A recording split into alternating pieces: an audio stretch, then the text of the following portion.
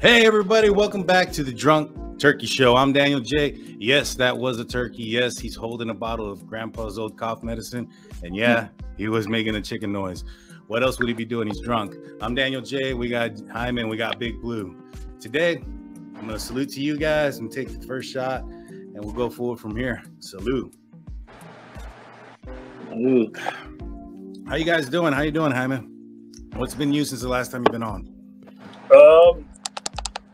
Not a lot. What are you drinking? I'm actually drinking some Coke with Bird Dog. The salty caramel whiskey. Nice. That salted caramel whiskey is pretty good. The first time I tried it was my boy Daniel T. Go look him up on YouTube, guys. He's under Daniel T Sings. He's a pretty good singer. He introduced me to the salted caramel with the soda about a year back. And the unfortunate thing is the salted caramel with the crown option is discontinued. So hopefully it comes back this Christmas or whatnot, because I think it's a seasonal thing. Just a little FYI to everybody watching. Jaime was the best man in my wedding, and me and him and Daniel T, we got pretty toasty the night before on some Bird Dog. What about you, Blue? How you doing? What are you drinking? Today I'm drinking cranberry ginger ale with vodka. Oh, nice. Sophisticated. I was basically going to say that too. Yeah, I like cranberry ginger ale, man. It's a nice smooth drink. It is. Cranberry, I tend to get the cranberry with vodka quite often, and also the screwdriver, the orange juice and vodka. That goes down pretty smooth. I really like that. Me, myself, speaking of orange, enjoying a Bud Light orange. It's pretty good. It's the first time I've ever tried them. It's going down pretty smooth. In full discretion, guys, this is not my first one. So I will be a little bit on the lighter side. But, with along the same kind of concept of what we were doing last week, going in with Bob Lazar, we kind of wanted to stick with the same thing this week. Talk a little bit of alien abduction, and nothing better than it was the Travis Walton story. Back in 1993, I went to the movies with my parents and had my mind blown by the movie Fire in the Sky. And that's what we're going to talk about today. I recently rewatched it. It's still as good as it was then. The story is amazing. And from what I hear and understand is they're coming out with a remake. With that being said, did you watch the movie when it first came out, Jaime, or was that a movie that you saw more recently? I remember watching that movie with my dad, actually. That movie actually gave me nightmares. I don't know why. I was like 7, 8 years old at that time. And it tripped me out, man, the first time I saw it. To this day, I still get goosebumps from just watching it. I agree. What about you, Blue? When was your first introduction to Fire in the Sky? I just recently saw it. So I didn't see it when we were younger. I don't remember it, at least. Really? So seeing it here recently, what were your thoughts on it? It's actually pretty good for the time it came out in, it's like. Yeah, I mean, we're looking at what, almost 30 years ago? Yeah. Yep, almost. Yeah, and that's when the movie came out. Now, the incident happened in 1975. To kind of go into the movie, and if anybody else who hasn't seen the movie, this is your spoiler alert. So if you haven't seen it and you want to watch it first, this is your opportunity to press pause and go do that. It starts off with a group of 5 guys in a truck hauling tail through the woods, right? Now, they end up going to a restaurant. It's late at night. They seem to be distraught. They're talking it over and basically saying, we're just going to stick to a story, and alluding that they're going to call the police. They call the police arrive, and at this point, they kind of tell them, who they are. The specialist detective that shows up is asking them a little bit about Travis Walton and their crew and their day. Did it leave you a lot of questions? What did you pick up from that first opening scene of them driving through the woods? Did you know what was going on? What do y'all think? We'll go with you first, Blue. Well, I thought they were being chased by something when I first saw it. You know what I mean? Because they were hauling ass. They ran somebody off the road. Oh, that's right. When they got to that, it was like a restaurant bar, and they got out all calmly. Didn't say a word. They just went and sat down. So I was like, okay, then what the hell's going on? You know what I mean? Like, they're running from something and then they were calm. Exactly. That threw me off a little bit. Exactly. Kind of reminded me like when you're at home and it's dark out in the middle of the in the middle of the living room, and then you take off running to get under your bed, and then finally once you're under the covers, you're safe, right? It's kind of what it felt like. All right, they made it to under the covers. They made it to the restaurant where there's other people. Hell yeah, that was my parents' house when I was younger. The hallway looked like a mile long when we were younger, man. So I had to run from the living room all the way to the room in the back, with no lights on, you know. You get those spaghetti legs. Oh yeah, you feel them. You feel it. The back of your hair raises. The back of your neck, the hair raises. What about you, Jaime? What did you think about that opening scene? Did it seem like it got to the point? What did you think? I like the fact that that's actually the ending of the midpoint of the movie instead of the beginning. They wanted kind of like Tarantino that, which was cool because it started off. It got you intrigued to find out what they were running away from. That's true. It kept you invested in it as soon as you got into the movie, and I find that really interesting. And how they went back to the beginning of how they started off their day, and then to the point where they get to the diner and start saying the story to the police. Exactly. You know, just by looking at the show and up to that point, pretty evident that well, one, it kind of indicated that Mike was in charge, right? And then it also indicated at that point that there was somebody who was having a confrontation with Travis Walton, which was going to be the guy referred to as Dallas. Did you guys pick that up also? Did y'all think that he was being kind of odd? What y'all think about Mr. Dallas? Yeah, I mean, I saw that he was being an ass, you know what I mean? And you can tell there was tension between each other. They didn't like each other. But, you know, you have to work with each other, so they would still mess with each other. That's true. That's true. What about you, Jaime? Did you think that Dallas was, it seemed like he didn't like Travis, right?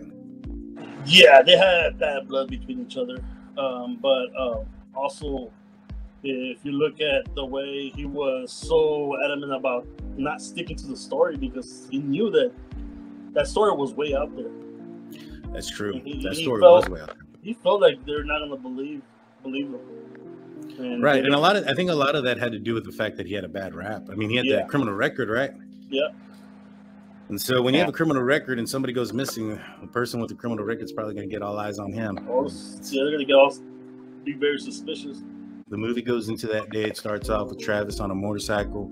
And the one thing that I noticed is apparently this guy's a player. He's picking up donuts from one lady to hand to another. I was like, wow, that's pretty interesting. It's donuts, bro. Like, you gotta do what you gotta do.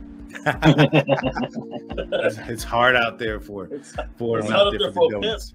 But you know, she didn't like him enough because she didn't give him jelly filled. You gotta get jelly filled, you know. You gotta get that's true. That's the cold ones from the day before. She knew the late for sure. Well, maybe they were later. And but you know, I found that interesting. And then he goes and he shows up and he's out there with Mike. And this is kind of where the film kind of alludes that there's some financial problems. His wife is telling him that the banks are calling about the mortgage and what are they going to do. He goes outside. You know, it shows that Travis is dating apparently Mike Rogers' sister, and she's the one who is the recipient of the donuts, and they go off to go do their job. It appears that they're apparently some type of contractor to go clear out some woods and cut down some trees out there in Turkey Springs, Arizona. But apparently Dallas and Travis had some problems. And so doing y'all's research, did y'all find anything else about Dallas or anything? Did y'all look into him by any chance? No, I didn't. But... Oops. Well, I know he had a rap sheet, and I know he was pretty much a drifter, just looking for work to get by. I know he was a gambler, pretty much all around bad boy. It's for whatever reason, and I guess it alluded in the movie that Travis liked to make fun of him a little bit about his inability to read, and I caught that right off the bat that what they were reading. If you notice that the headline on the tabloid magazine of the National Enquirer said that somebody had gotten kidnapped from aliens, and that caught my eye. And come to find out later on that National Enquirer was having a little bit of giving away a little bit of money for some evidence on UFOs during the time. I thought that was pretty interesting that the filmmakers threw that in there. That, hey, there's this speculation on what's going on here, and that even they had some speculation onto the Travis Walton story. Yeah. And so apparently they go on out there and they finish the job. They're heading back home, and on the way home they see a fire, or what looks like a fire. They go up to it, and lo and behold, they find a flying saucer with some red glow on the bottom of it. What did y'all think about that portion of the movie? Did it seem real? Did it seem that? Do you think that if you were in their situation, would you be trying to find the fire? Would you be going to danger, or do you think you'd be going away from it? I know they were talking about Travis Walton in one of the interviews he did. He said that sometimes they would find fires that were produced by lightning, and they would try to put it out before it got bigger and whatnot. But I think that's what made them go towards it and check it out. And I thought the fact that in the movie itself, I thought the fact that they didn't show as much as I thought they were going to show the UFO, it left to the audience to like picture it, to use their imagination more. And that was pretty cool. Yeah, no, I like that too. I like that a lot. I mean, there was only like one still image of it while old boy was underneath of it. What do y'all think? What do you think, Blue, about him running out? Do you think that that's something that most people would do? Something a sane person would do? Run out to something that's I don't think most people would do that. You know what I mean? If they see something in the sky, I mean, at least I would probably try to stay in the car because you never know what's going to happen. But I mean, sometimes curiosity always gets them. You know what I mean? What's that saying? Curiosity kills a cat. Yeah, curiosity kills a cat. So, it got him. If you were in Mike Travis's shoes, or Mike Rogers' shoes, I'm sorry, and your buddy runs out and he's in the middle of the field and he gets, there's a blue light on him and he gets knocked down, are you taking off at that point, or are you going to go out there and get him? They're best friends. I would have stayed and tried to go get him. I don't know why they booked it, but I mean, I guess friendship went out the window real quick. He was probably like, man, I got kids to support. Let me get out of here. I mean, at least he went back, right? Right. That's a story that he went and he left. It's just a little bit of camaraderie. That's true. That's true. He did go back for him. What about you, Blue? Do you think that, what do you think about them leaving him there? I mean, I probably would have tried to, to get my buddy, you know what I mean? Try to help him out. Maybe drive the truck towards the thing, you know what I mean? But that would scare him off to try to get him back in, but that's true. Everybody else was panicking in the back. They wanted him to go, and he's like, That's absolutely true. I guess we'll never know what we would do in that situation until we're put in it. Shoot, I think there would be 3 of us out there underneath the dang UFO if it was real. I'm throwing rods and shit. Come on, man. We'll teach you how to fish. Was it just Mike that went back for him, or was there another? I know he left some people behind, and then he went back to pick them up. It was just a driver, Mike. Yeah. Right? Everybody else got off the truck. In the movie, the Mike went back by himself. But I think when Travis Walton actually told his story, he said that they all went back. They all went back together. I think they just did that on the movie to make it a little bit more suspenseful, more, they had liberties. Right. Yeah, that. I mean, they want to dramatize it and make it more dramatic and suspenseful and whatnot. It's just little details like that they took out, and some details that they actually put in to make it a little bit more better, I guess you could say, more. And just keep you more intrigued into the film. Yeah. Yeah, exactly. So it cuts back to the restaurant, and there, right. That's when the police officer, kind of tells him, what he thinks, and as they're walking out, he's looking at the truck, and that's when he finds the National Enquirer, magazine that shows that a Nebraska man had claimed to be abducted by aliens or kidnapped by aliens around the same time. And I think what they were really talking about was what really was going on at that time was the Betty and Barney Hill story. I'm not sure if you guys are familiar with that. That actually was happening and was airing around the time that this happened. I think that the film kind of took the real life story that was happening at the time, which is the Betty and Barney Hill abduction, and replaced it with a Nebraska guy, just so that it, for whatever reason, you know how Hollywood is. Yeah. And so for the next 5 days, Travis Walton is missing. They do a search. They can't find anybody. People are speculating that these guys committed murder of some kind. In the movie, there's a town hall meeting where the outcome being is that Mike sees the town hall happening across the street, walks in, hears what's going on, and then basically agrees to take a polygraph test. And apparently all of them but one of them passed. Dallas, it came back inconclusive. They end up doing it. They all end up passing it except for him. And then I think it was like 2 days later or the next day, on day 5, Travis Walton appears back. The fact that they brought him back in somewhere similar, I found to be astonishing. I mean, if you're an alien species, right, and this is something that is beneath you, right, then I found it odd that they would drop him back off somewhere close to where they picked him up. You know, what do they care where they drop him off at? You know what I mean? Drop him off in China or something. Like, it was crazy how supposedly they dropped him off, but you see the movie when he wakes up and he's crawling around and he opens that one spot. There's a guy like half rotten, you know what I mean? Like still moving around. Mm-hmm. Like his guts are all spilling out. He's like trying to like move and stuff. So, you know, how'd he get out? You know? Yeah, it doesn't show how he gets home. So that's the scene you're referring to. He ends up, from what I understand from that point, from what I remember, is he ends up finding his way to where the aliens hang out. He found their spacesuit, and I guess an alien was inside of it, and he got into a little bit of an altercation, and they ended up pulling him in and doing some tests on him. Those tests were horrifying. You know, we're 7 years old when it came out. The story says it's based on a true story, so at 7 years old, I'm thinking everything is pinpoint accurate, and so that's a scary. I was terrified, man. And they're gonna put that needle thing in his eye. I was like, holy shit, that's pretty crazy.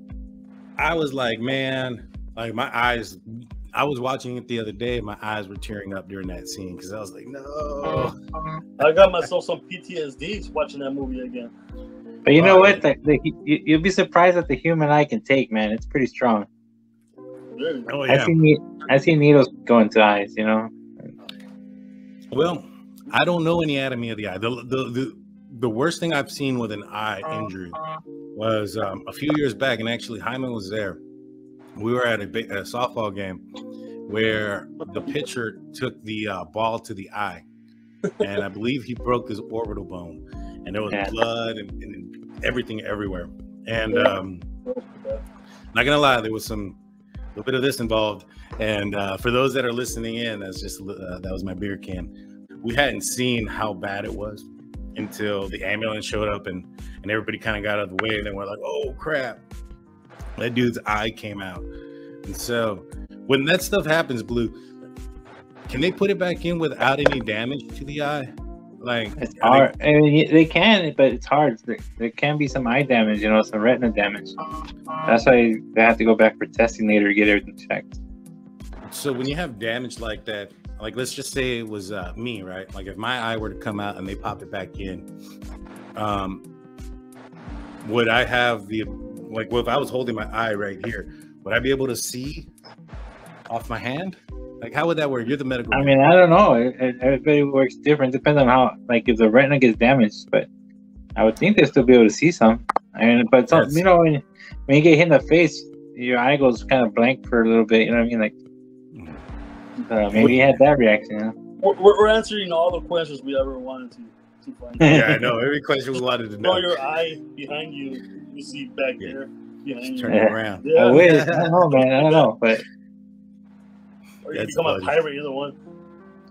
But that's the thing too. I've seen like splinters in eyes, pieces of metal in eyes, and sometimes we drill them out at work, so I have to hold the eye open to drill them out. Or sometimes Jesus, the doctor gets a needle and he just digs it out with a needle. There's a layer above your cornea that's pretty thick. I don't think eye and drill should be in the same sentence. That it's like a dull bit and it's rounded, but it drills to get like the rust and the piece of metal out of people's eyes, because a lot of people cut stuff with grinders and they don't wear safety glasses. I'll tell you that much. These are my safety glasses. Squint your eyes. That's the best, man. This is protection. Your reaction time is faster than that shroud can get into your eye. Just close your eye fast enough. But yeah, man, that thing was straight up terrifying. In retrospect, they damaged him in some way, with the light beam, and I guess they were trying to fix him and then also studying him at the same time. There's no footage or anything of him being dropped off, of him talking about how he got there. He just was there, right? And they find him. They call some UFO investigators to talk to him. He freaks out. He freaks out a couple times. Where does the movie go from here? I'm drawing a blank, to be honest with you. They go look for him at the gas stations, and it's storming. And the first gas station they pull up to, he's not there. So the guy's like, "Oh, you know what? There's another one down the street. I know that he's got to be there." And the brother's getting all mad, saying the lost cause. But when they drive to the next one, the girlfriend or wife starts like looking, and she notices him hiding next to a cooler outside the gas station. That's right. So they pick him up, and he gets to go back home, and but that's the part that I thought was crazy. Was they get there, and somehow the gas station's restroom's open, right? So he goes into the gas station restroom, and he's like sitting on top of the toilet, like in a crouch position. But then the driver, which is Travis, right? Travis, he calls some weird guys that were supposedly, Oh, that was Mike. Yeah, he called Mike. Mike. He called the UFO guys. Yeah, they were called. I'm not sure who they were called in real life, but in the movie they were called Afar, and it stood for something. Yeah, I wonder. They were trying to record them, so I wanted to see if I can find like recordings when I looked, but I didn't find anything. You know what I mean? Yeah. You see, the real life story that he kind of goes into differs a lot from the movie, and we'll go into that here in a little bit. But that night that he was found, there's some stories that says he was found with his clothes. Some stories say he was found with his clothes, but they were backwards. And so that part kind of changes a little bit. The movie, I think, is the only thing that stated that he came back naked. I think it doesn't really ever indicate where they go from there. I think it fast forwards to the future at that point, a couple of years down the road, and that Travis goes and meets up with Mike, and they talk about their kids, and he has a kid that's 2 years old and another one down the way. But that's how the movie ends. And it never really gives us clarity about, what the intentions were of the aliens. What are they doing here? What are they doing with us? Any of those things. And so... Well, he does ask him at the end, because they had drifted apart, and he was like trying to make amends with them. And he drove him out to where they were clearing. And he told him, "What are we doing out here?" And he's like, "I just want to make amends with you. It's been like 2 years since we talked." And he said, "Let's get out of here. I feel like they're going to come back." And he's like, "No, they're not going to come back." Remember, that's when he made that joke about how they didn't like him.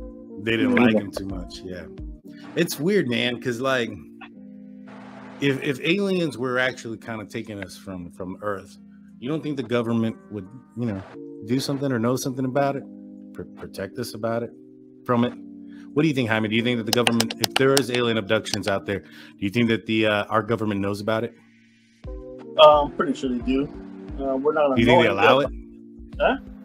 Do you think they allow it, or is it something that's happening regardless if they care or not? I know. I'm pretty sure they know that there's stories out there that are legit, but I also don't think they have any power over it. You know what I mean? I think it just happens. Right. But Yeah. But going back to when you were saying that Mike walked into the city hall when they were having that meeting, it's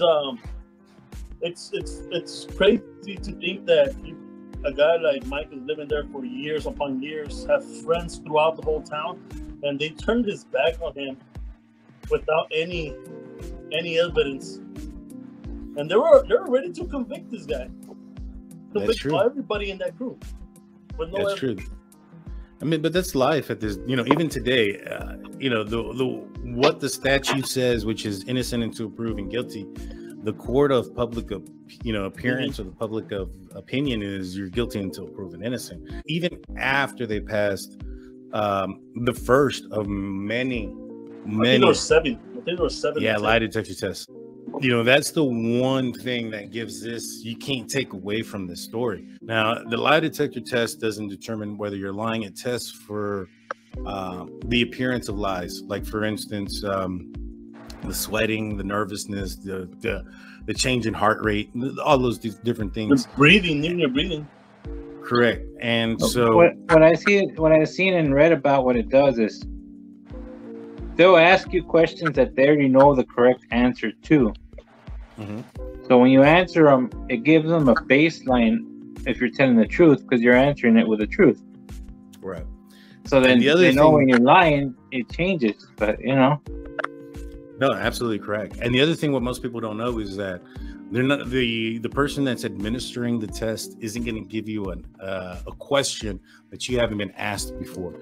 So prior to the test, they're going to sit you down. They're actually going to tell you what questions they're going to ask. So you're not being asked anything out of left field. And so they are aware of every question that's coming in.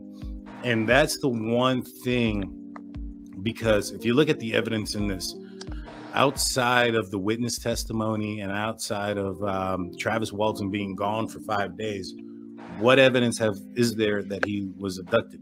Have you guys found? The only thing that comes close was when they hypnotized him, and he said what he experienced after he woke up, after he got knocked down by that light. But that's his word and stuff. So you can't really take that as evidence. But I mean, it's hard to take as evidence because it's especially under being hypnotized. It could be, maybe it could have been a dream or whatnot, but I don't know. That being hypnotized isn't like a complete science. We just kind of gave a rundown of the movie and its total. That's taking the whole bottle. At the end of it, man, I was finishing it. It's the Drunk Turkey Show. Hey, you made it to the end. Don't forget to hit that like and subscribe button and that notification button so you don't miss any of our segments or our full-on videos. Thanks for the support. Peace.